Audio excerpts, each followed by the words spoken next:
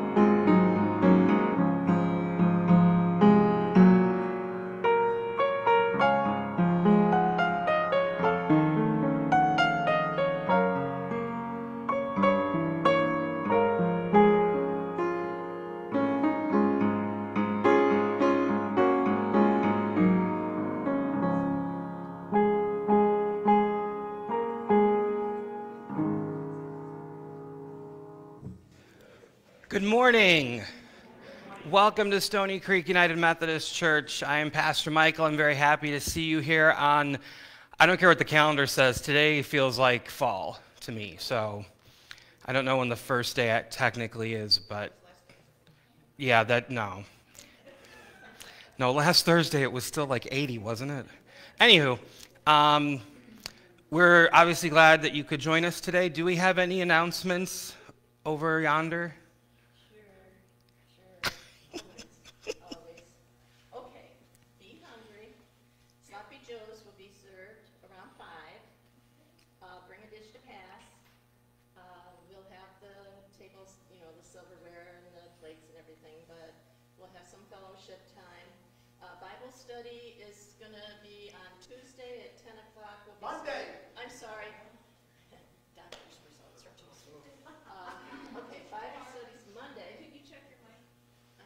It's pushed. There you go.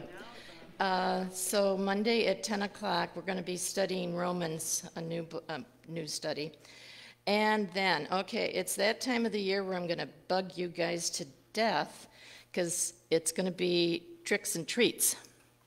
It's coming. October is coming. It's going to be October 22nd from 4 until 6. We're planning on it being outside. If it's icky, we can always move inside. We're fortunate enough to have the fellowship hall. So there's a sign-up sheet on the board as you go into the fellowship hall. So you can just put your little signature on it about what you'd like to do. The biggest thing is the games. We always are a little short. Rob Hudspeth's going to be here doing balloons for the kids, Mr. Balloon Man. So anyway. Does he know how to do like pumpkins and stuff? No, I haven't seen him do pumpkins. Elephants, I think giraffes. Different. I was like thinking fall kind of things. Well, no. Okay. No. We'll have to call him and tell him to start practicing. No, I'm just happy to get him. I have to book him way out. So anyway, I won't bug you too hard until another week or so. Then watch out. But that's all. All right. Anybody else got anything? I'm probably forgetting something, so I may tell you something later, but I think we're good. So I'm going to turn things over to our praise band, who's going to get us started on our worship service this morning. Please turn your hearts and minds to a time of worship of our Lord and Savior, Jesus Christ. And good morning, everyone. If you could find a red folder near you in the pew and stand with us if you are able. Otherwise, go ahead and sing in place where you are. We're going to start with number 11 in the red folder. He has made me glad, and we will sing this twice, and then we will be seated for our second song. This is number 11. He has made me glad.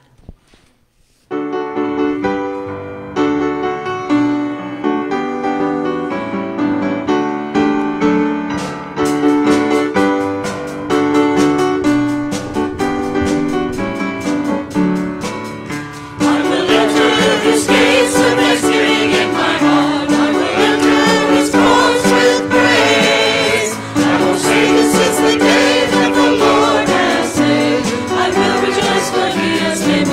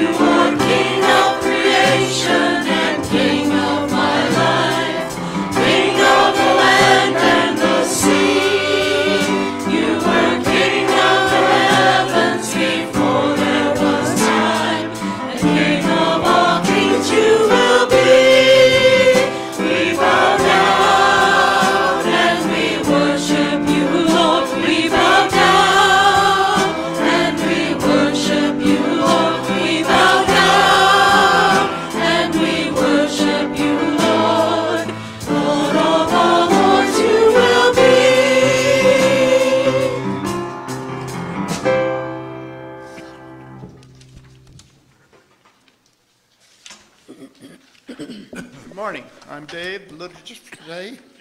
If able, will you please stand for our opening prayer?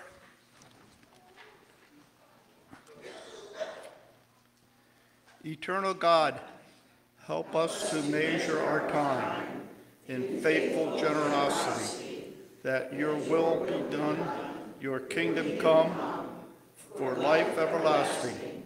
In Jesus Christ our Lord. Amen. You may be seated.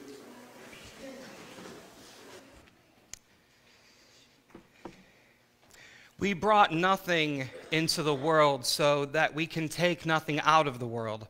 Let us give both the gifts that we have been given and our our truest selves with glad and generous hearts.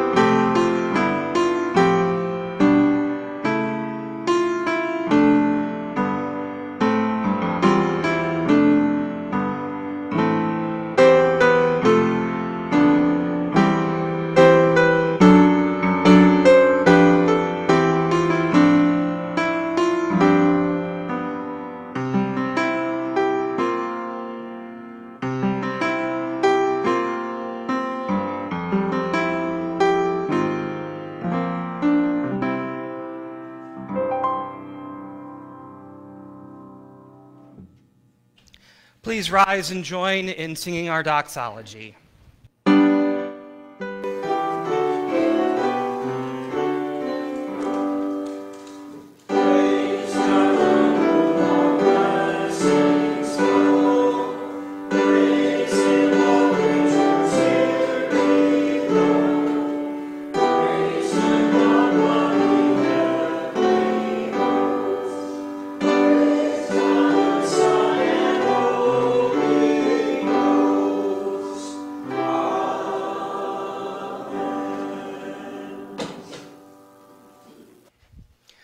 God, who gives life to all things and richly provides us with everything, use these, our offerings, to take hold of and show us the life that really is.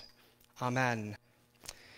It is now, you can all be seated. It is now a time for all of God's children. So if some of God's children would want to come hang out with me, and just remember, you're all God's children, so you don't have to be a certain age or height. Oh, wow, you got a bear. There's another one of God's children. Okay, I need this arm, okay? Okay, hold on. All right, so do you guys remember what you're learning about this month?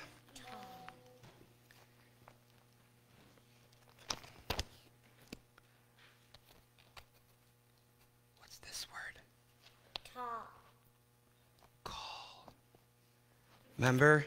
You're learning about God calling people to do stuff. Remember, last week we talked about Samuel and Saul. So we're going to keep talking about people who are called by God. Can you guys think of any brothers in the Bible? Do you guys know any of the brothers who are in the Bible? No. Well, let's see. There's Cain and Abel. They didn't have a good time. Yeah, they did not. That's not a good example of a brotherly relationship. Jacob and Esau. Yep. That was rough, but they got through it. Moses and Aaron. Aaron was Moses' right hand, so they had a very special relationship. Peter and Andrew, James and John. Okay. And then, do you guys, trying to think if you would know this or not, maybe not. There's a story in the Bible about Joseph and his brothers. And he has a bunch of brothers. And they end up not getting along at first. But you guys will probably learn about that later in the year. So, all right. There is another family of brothers that we're going to learn about today. And that is David and his brothers. There are a lot of brothers in the Bible, aren't there? All right. So Samuel anoints David. So that's David, and that's Samuel. Okay? Saul disobeyed God, so God decided to choose a new king from Jesse's sons. God sent Samuel to find the new king. Samuel met Jesse's sons. Samuel thought the oldest, here we go again, Eliab looks like the next king. But God told Samuel, do not look at his looks. He is not the new king. Humans see only the outside. I look into the hearts and spirits of people. Jesse presented each of his sons, but God said no to all of them. Are these all of your sons? Samuel asked Jesse.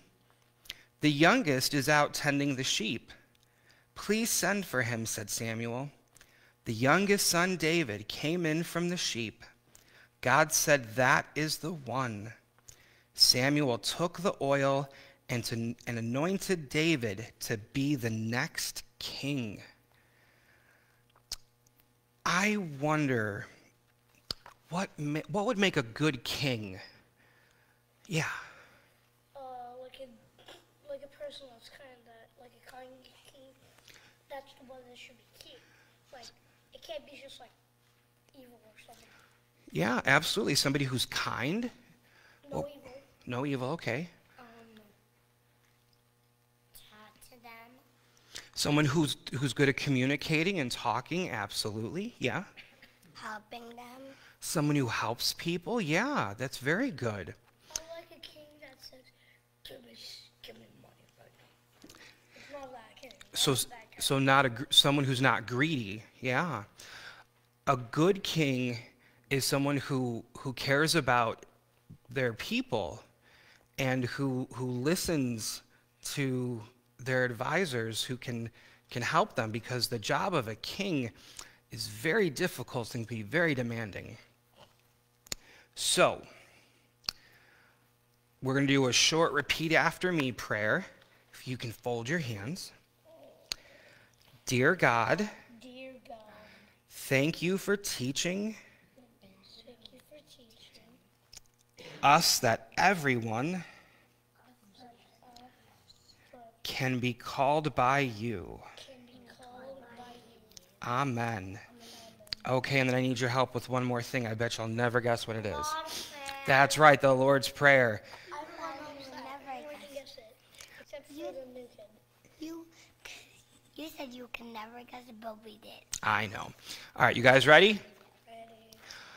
Our Father, who art in heaven, hallowed be thy name.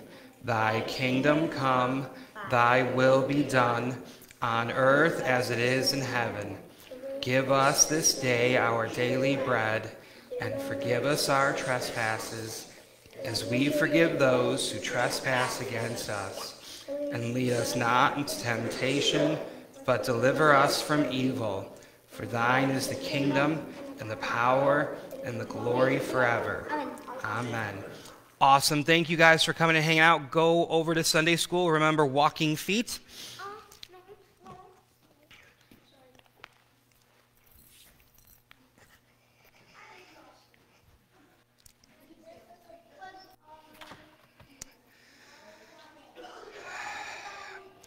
At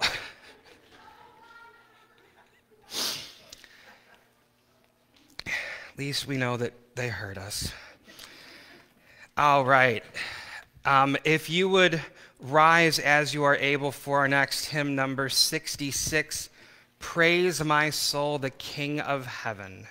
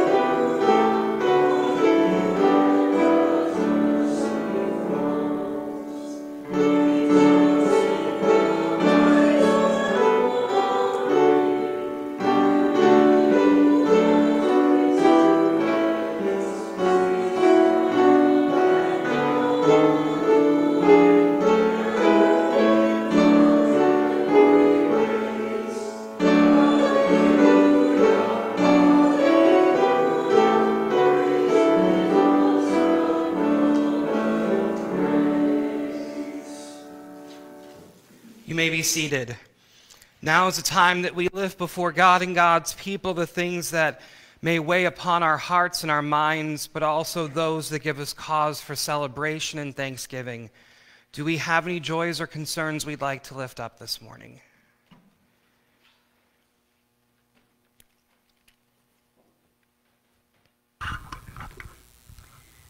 Well, this family of mine just seems to have a lot of problems. These are another son of my sister that passed away. Mark was her second born.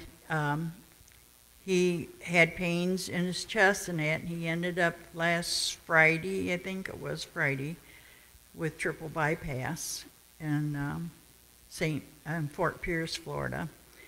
He's doing okay right now, but he's still in the hospital, so let's pray for Mark.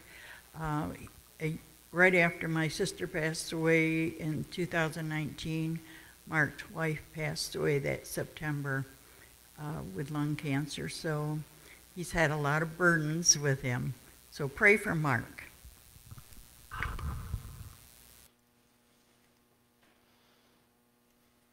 Our sister-in-law, Robin Zufall, has been diagnosed with cancer. She had some uterine cancer and had the surgery, and apparently there were stray cells that got out, so now it's in her abdomen.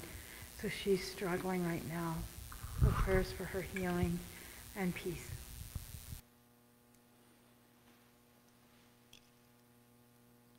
Today is Dorothy Newman's birthday, so when you see her, be sure to wish her a happy birthday.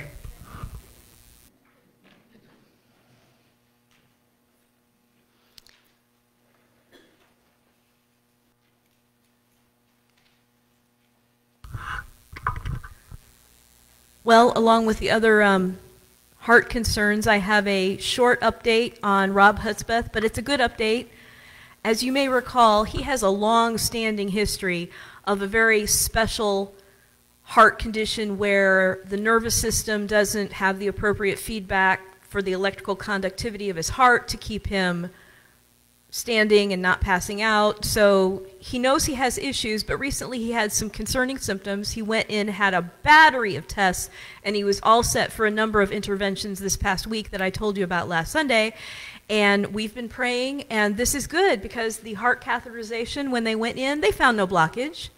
They found nothing wrong with his heart. His heart is fine. It's the underlying interesting condition, so he's going to be monitored carefully. They will check his blood pressure meds, but when you see him in October for our Halloween gathering, be sure to give him a lot of grief and tell him that he has left us very confused, but we praise God. Has he consulted an electrician? Maybe get some rewiring done? I ran into Rob Friday. He says the pipes are fine. It's all electrical. So yeah, so not a plumber. I think he needs an electrician. Get some... That's what he told me. Those were his words. Do we have any others? Okay, so a lot of you know my mother-in-law was not well. Last Monday, she got moved to hospice because she was in way too much pain up at Mission Point. They put her in hospice on Monday. She passed on Wednesday. Yesterday was the service. It was lovely. I did not realize till after the service that she was actually there. She was covered with her picture standing on top of her. I didn't realize that was her ashes, but she was there. And we know she was there because pictures kept falling down. She had said she was going to haunt us all. She was knocking pictures off the boards. My mom is unfortunately still up at St. Joe. It was supposed to be 3 days. It's now been a week and a half. They've told me they are discharging her tomorrow. The question is, where is she supposed to go? So wish me luck on that.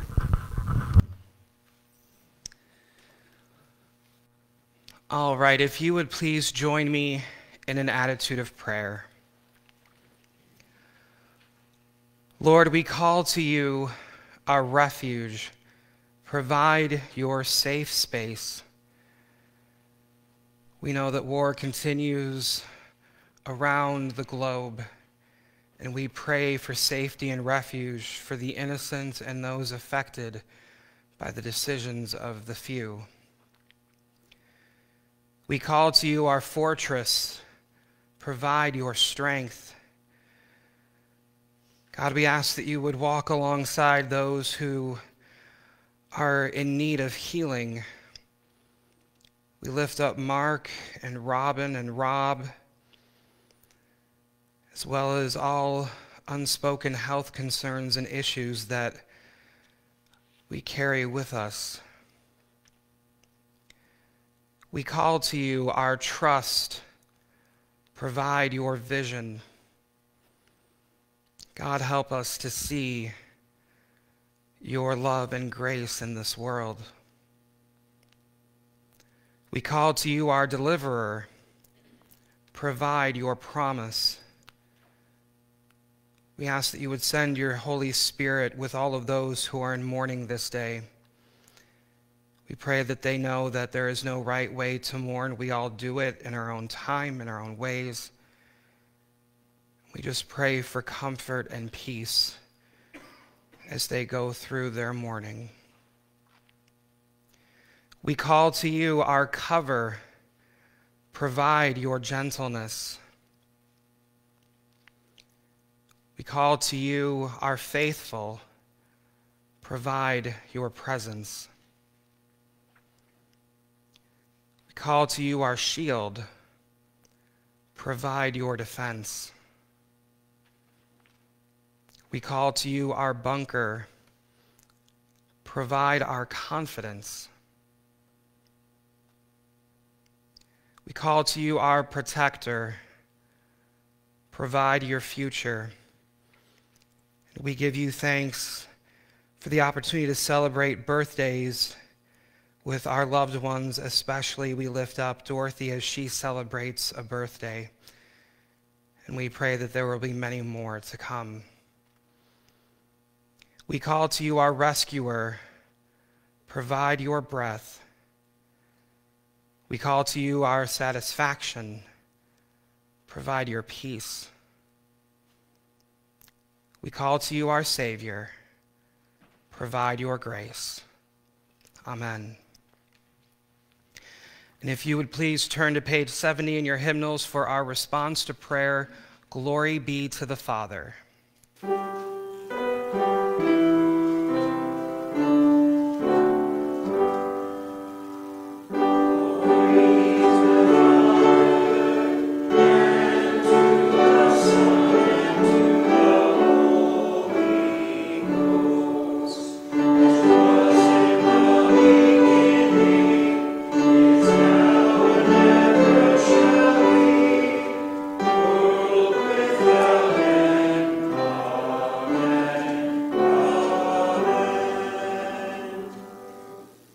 If you would please join me aloud in our prayer for illumination. God of the prophets, by the power of the Holy Spirit, speak your word to us and seal it within us, that we may heed your call. Amen.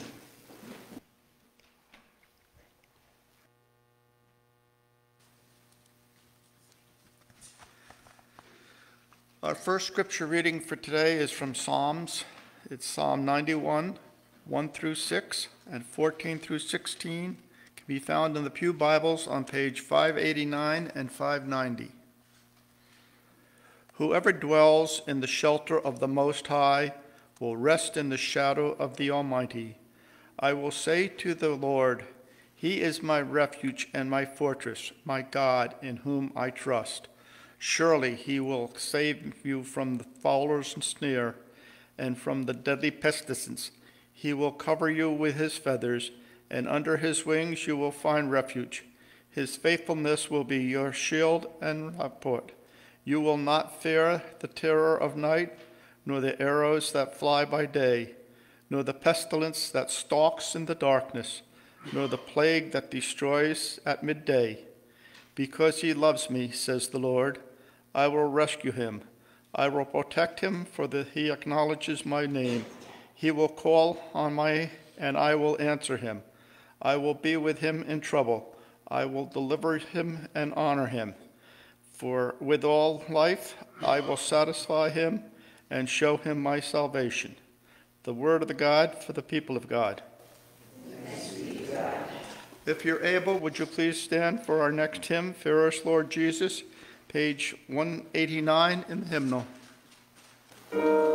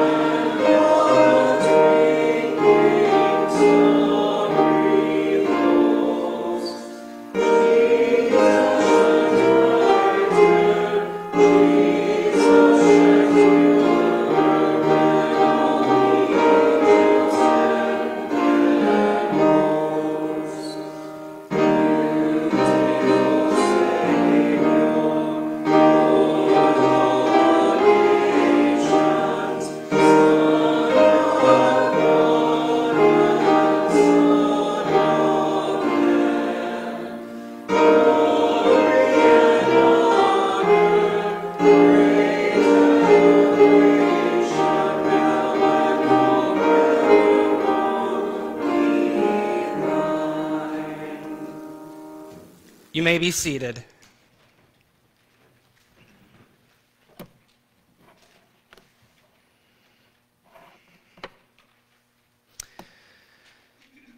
All right, our second scripture reading this morning comes from 1 Timothy chapter 6, verses 6 through 19, which you can find on page 1177 in the Bibles in the pews.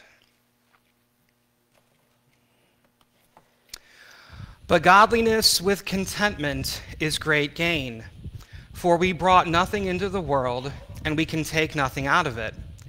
But if we have food and clothing, we will be content with that. Those who want to get rich fall into temptation and a trap, and into many foolish and harmful desires that plunge people into ruin and destruction. For the love of money is a root of all kinds of evil. Some people eager for money have wandered from the faith and pierced themselves with many griefs. But you, man of God, flee from all of this and pursue righteousness, godliness, faith, love, endurance, and gentleness. Fight the good fight of the faith. Take hold of the eternal life to which you were called when you made your good confession in the presence of many witnesses. In the sight of God, who gives life to everything, and of Jesus Christ, who while testifying before Pontius Pilate made the good confession, I charge you to keep this command without spot or blame until the appearing of our Lord Jesus Christ, which God will bring about in his own time. God, the blessed and only ruler, the King of kings and Lord of lords, who alone is immortal and who lives in unapproachable light, whom no one has seen or can see. To him be honor and might forever. Amen. Command those who are rich in this present world not to be arrogant, nor to put their hope in wealth, which is so uncertain, but to put their hope in God, who richly provides us with everything for our enjoyment. Command them to do good, to be rich in good deeds, and to be generous and willing to share.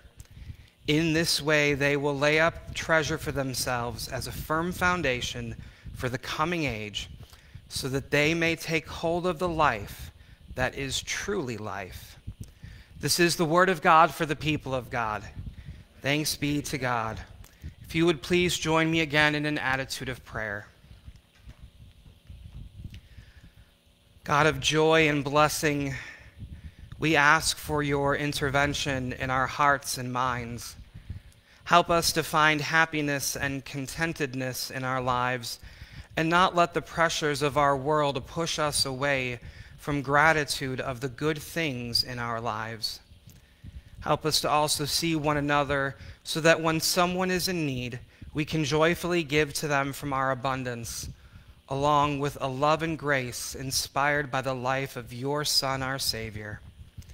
And now may the words of my mouth and the meditations of our hearts together in this place be pleasing in your sight, O God, our rock and our Redeemer. Amen. Well, good morning again to you all, and may you always know the love and grace of God in your life. This morning we're going to be closing out our September sermon series titled Reboot, where we've been talking about how it's never too late in our lives for renewal and reconciliation. And as I've tried to point out each week, this is especially true when it comes to our faith and our relationship with God. So far, we have reconciled relationships, we have reimagined regret, and we have reframed prayer using Paul's letter to Philemon and Paul's first letter to Timothy.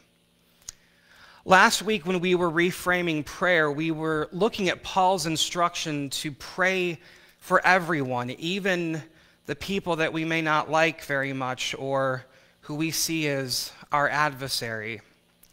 Paul reminds the readers that Jesus came to save the whole world, and therefore we should be praying for the whole world. And we talked about how when we do that, when we pray for the whole world, our hearts are realigned into the image of God, and we begin to love like Jesus loves. We also talked for a few moments about the challenges that some of us may have with prayer, feeling like maybe we don't know how to pray or how to pray correctly, or that maybe we just don't feel like we do it often enough and have a feeling of guilt. I promise, though, I will address some of that in a future message. But today we're going to jump ahead a few chapters into Paul's first letter to Timothy, to chapter 6, verses 6 through 19 that I just read for you moments ago. And as the sermon title in the bulletin indicates, we are going to try to rethink happiness. The church, there we go, has changed in many ways over the years, and not just this congregation, but the church in the bigger sense. And sometimes those changes have been for better or for worse, depending on your point of view, your beliefs, your experience, and other factors that come through life. And while the mission of the church, to share the good news, hasn't really changed much over time, although its delivery has, but several other things have changed. The style of music, for one. Early church, I guarantee you the musical stylings would be very foreign to us today. And I don't even begin to imagine what the music will sound like hundreds of years from now. I just hope there is still music. The primary language spoken has changed. The theology has definitely changed over the time. The design style of the worship space has changed over time. The liturgy, of course, has changed over time. Again, all these things and many more, again, for better or for worse, depending on each person, each group, each community, and so on. One thing that seems to be true, or I think rather clear, is that the church has lost a great deal of its authority when it comes to talking about money. Before everybody panics, this is not a stewardship message. But that loss of authority, I think it's primarily due to parishioners' exhaustion with sermons about stewardship, traveling evangelists with personal jets, the current financial struggles of many in our congregations,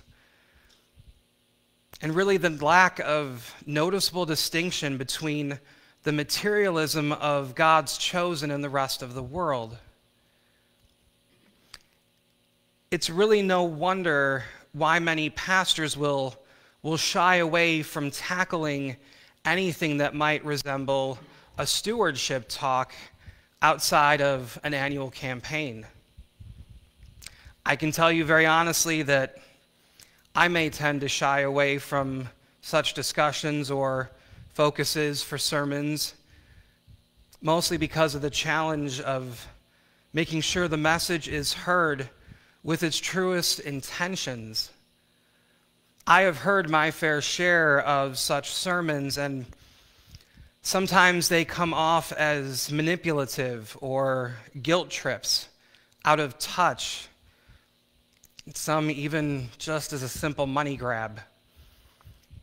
And please understand that I'm not saying this is always true, but depending on the people sitting in the pews and their own financial situations or struggles, stewardship messages can be delivered in ways that are offensive, hurtful, guilt-ridden, and even really depressing.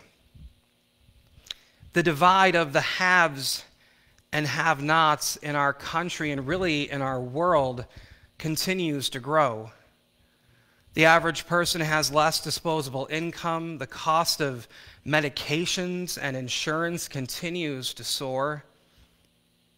And I can tell you that most people my age and younger have little hope of affording the purchase of a home or paying off our student loan debts before we die. When I look through the lens of that reality, it feels really hypocritical to ask others to give more out of the less that they may have. But I will also say that by not talking about stewardship at all, we may not be doing ourselves any favors either. Generations before mine were told that you should never talk about politics or religion at the dinner table.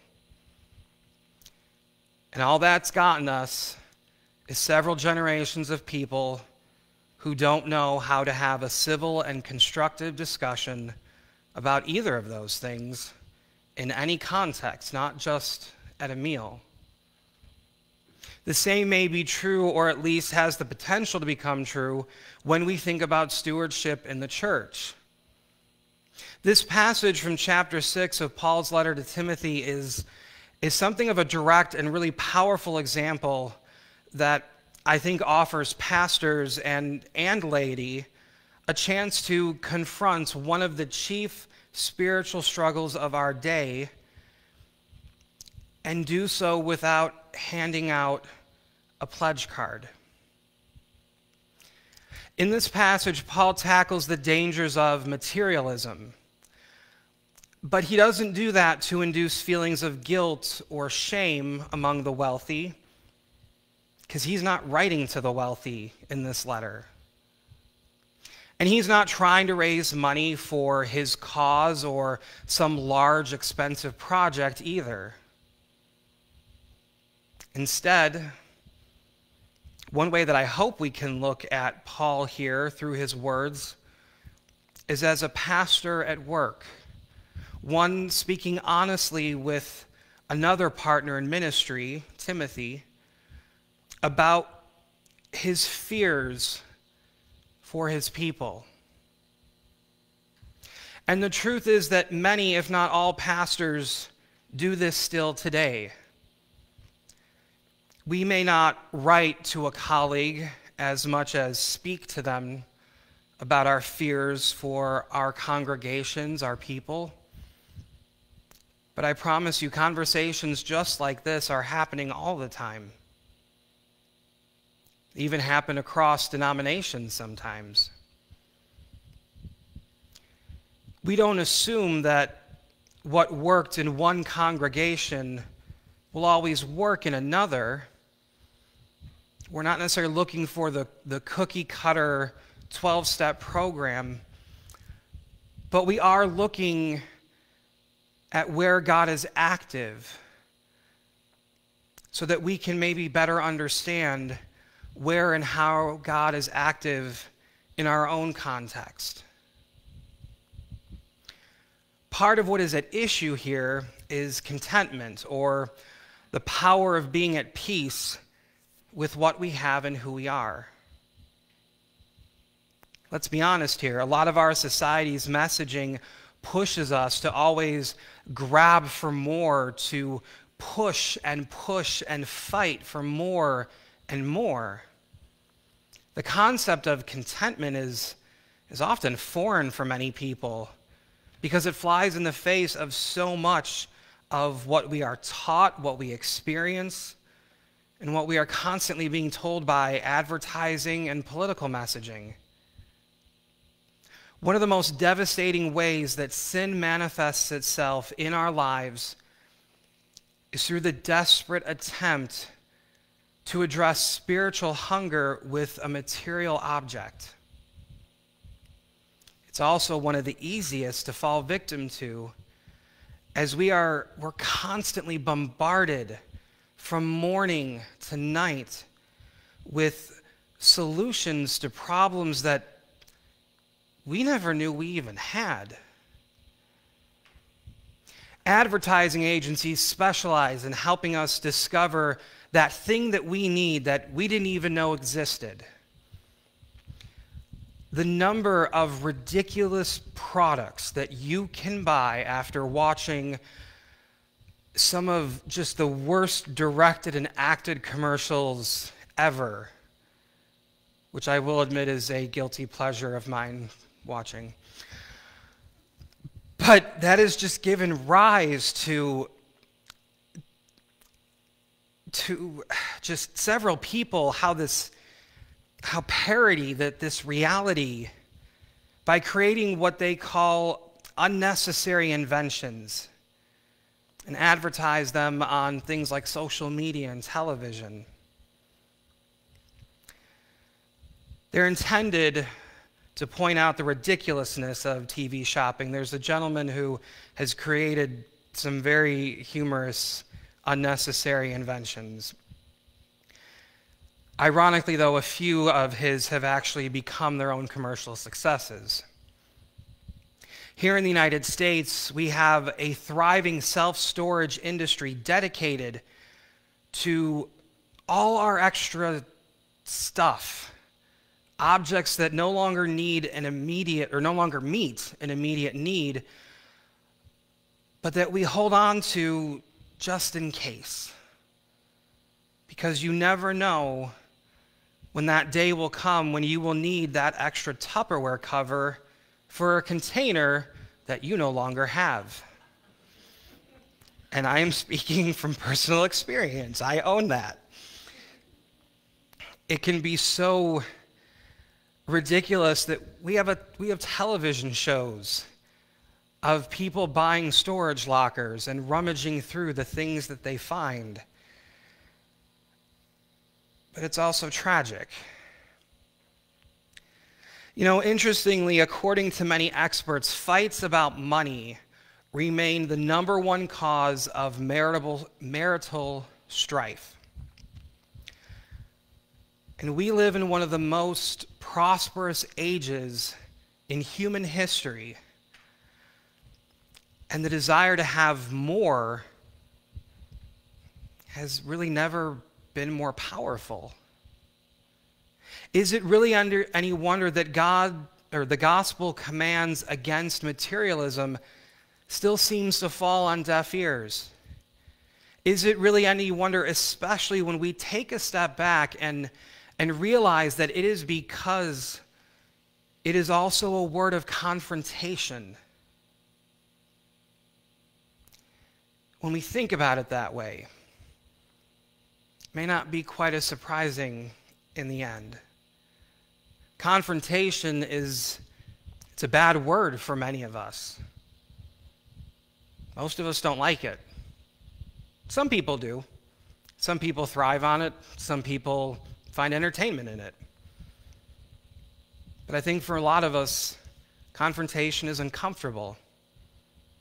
Confrontation tends to carry anger, resentment, heartbreak, and a myriad of other unpleasant feelings that can leave us drained and feeling broken. But there is another truth here. There is also a word of hope. And it is a word of hope for all of us, even those of us with self-storage units. The text of this passage asks the readers, both back then and still now us today, some challenging questions about where we place our hope. And again, it doesn't do this to condemn those in a certain income bracket, but it asks those questions to help liberate all of us who have become shackled by our stuff. I think it would be fair to assume that Paul and Timothy both would be taken aback by the wealth of most North American Christians. But it's also important to point out that materialism has a way of numbing us to what we already have. How telling is it that most of us think of the wealthy as anyone who has more than we currently do. The need for more can only breed perpetual discontent with what you have and creates a persistent focus on what's parked in your neighbor's driveway. Louis C.K., who has become a controversial figure, but a comedian nonetheless, he had a television show a few years back, and in an episode of the show, he's speaking to his character's daughter after she expresses her unhappiness about what she believes to be an unfair distribution of popsicles between herself and her sister. And in a moment of sincerity and powerful seriousness, especially in a comedy show, Lewis gives her this wisdom, this parental piece of nurturing to her.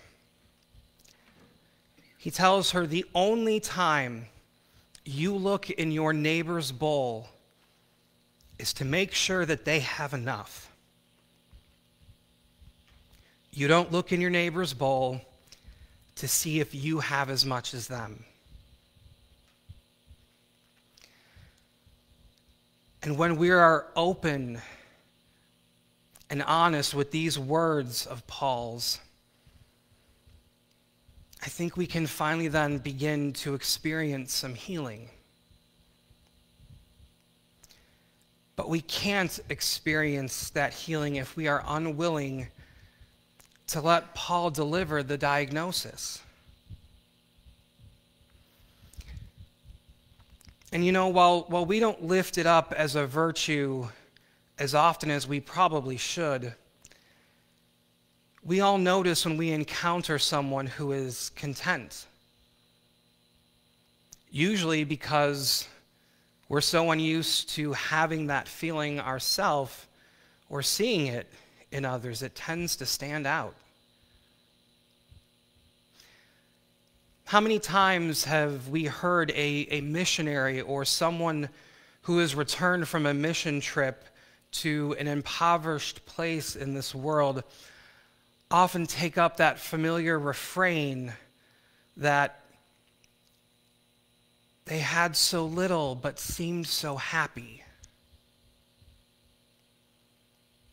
What this often results in for many is an unsatisfying sense of guilt that the wealthier participant should always be happy with what they have, no matter anything else present in their reality or context.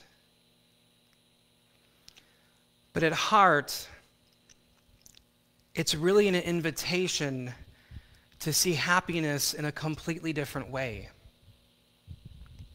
Not that someone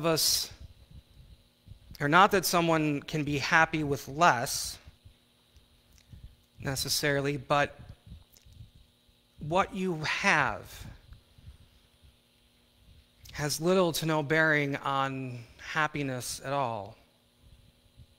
That is not to discount how financial struggles can pile on feelings of unhappiness when we can't put food on the table, can't afford medications we need, can't provide the things to those that we love that we feel we should be able to provide. That absolutely can affect our happiness. Feeling like we're failing in our lives, whether as parents, children, siblings, friends, that can have an impact on our happiness. So I don't want you to misunderstand my earlier statement. But perhaps Paul's words here can help us in what might be the most challenging reboot of all. learning holy satisfaction or the practice of relentless gratitude coupled with faith in the provider.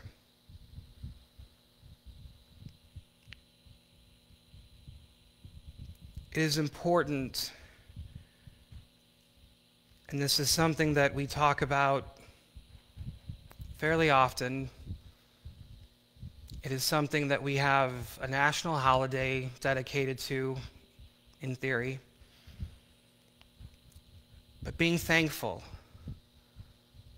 showing gratitude, not only to our loved ones, but to God, and remembering that we can find true and joyful happiness in those moments.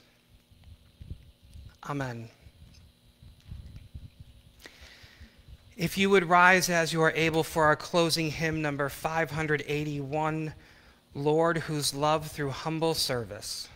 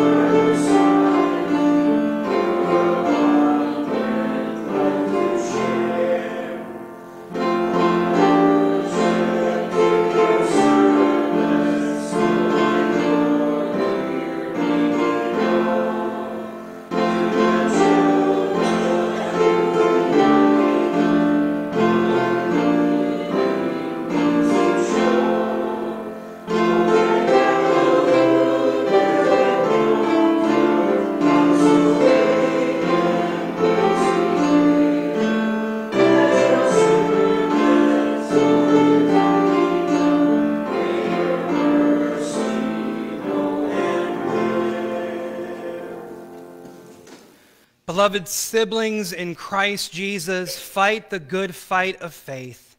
Take hold of the eternal life to which you were called. Take hold of the life that really is. And now leave in jubilee, knowing somewhere in an earthen jar is the deed to the land of the Lord, a land of houses and fields and vineyards, a land of redemption, a land that shall be bought again. Go in peace. Amen.